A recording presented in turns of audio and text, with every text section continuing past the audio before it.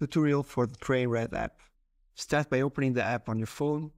You may immediately start with the good stuff. Press a measure on the taskbar.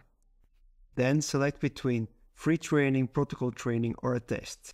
Select your sport, type of training, and then choose the device you wish to use.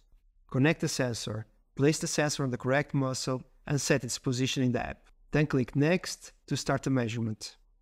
Check as well if the sensor is advertising with a white light.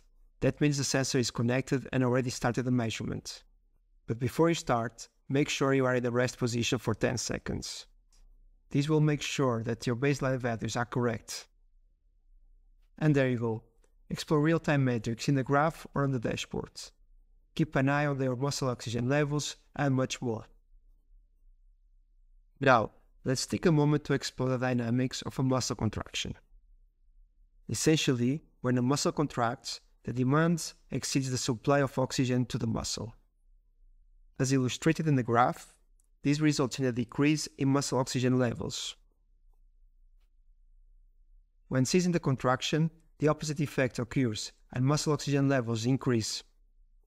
In the context of strength training, our new Smart Rest feature allows for precise quantification of the optimal rest duration between sets.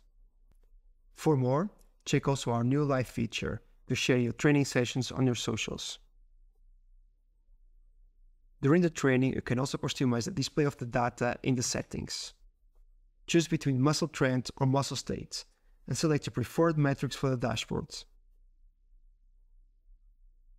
Once your session is finished, stop the training.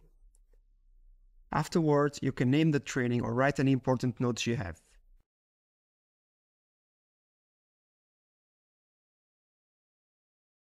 Save the changes and open the session on the home page to go back to the training review. Click on the graph to dive into detailed data. Choose all the metrics you have used during the session and analyze it in a separate way or together.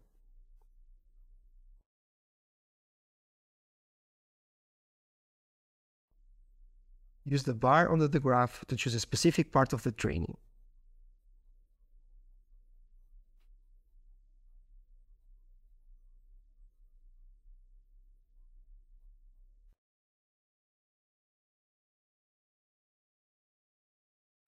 Then go back and assess the training's intensity by examining the average time spent in different muscle states. Additionally, you can also explore the average duration of rest, mainly during strength trainings or interval trainings. And at last, you can analyze the distribution of the muscle states per lap for a more detailed analysis.